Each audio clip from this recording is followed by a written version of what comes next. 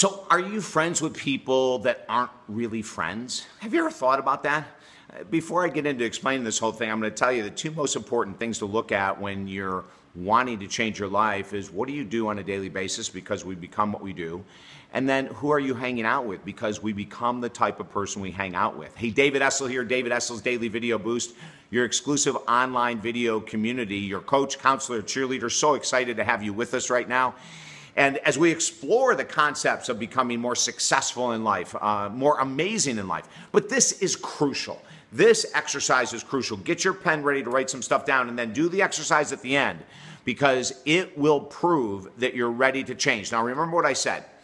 We become who we hang around with. So do you have friends in your life that you don't really respect, that you don't really like that much, that are a real pain in the butt, that get underneath your skin constantly, that maybe aren't trustworthy?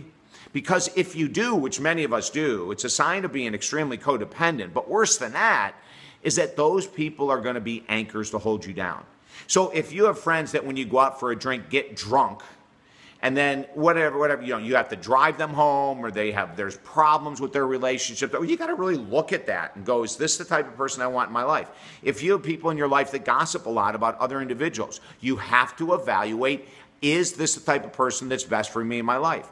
If you have people in your life who constantly complain and bitch about the presidency, the economy, the blah, blah, blah, and that's not what you want, then you've got to evaluate, is this the type of person I want in my life?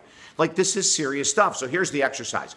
I want you to write down a list of the people that you interact with the most every 2 weeks, okay? I don't care if it's only text, if it's only phone calls, or if it's only in person, doesn't matter to me. Who do you interact with? And then next to them, write down, are they the type of person that I want to become? Interesting exercise. And if you find when you write your list that you have 2 people or 20 people, and that you find certain people are absolute anchors and drags, and maybe you've even mentioned them before, hey, if you're going to keep gossiping, we're not going to be able to spend time together. If you're going to keep drinking this much, we're not going to be able to spend time together. If you're going to keep being so negative and complain. And that might sound like brutal to some people. Some people might go, oh, aren't we supposed to accept everyone? Well, you can, but I'm not. I'm serious, man.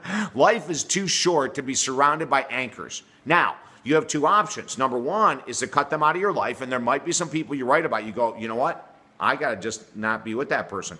Or you might write down, I'm going to cut this person back by 90% or 50% or something. But we become who we hang out with. So please do this exercise, okay? And don't forget to let your friends know that we're offering these tips every day to lift this world up. Our goal is to lift 2 million people a day through the work that we're doing, and we're doing it.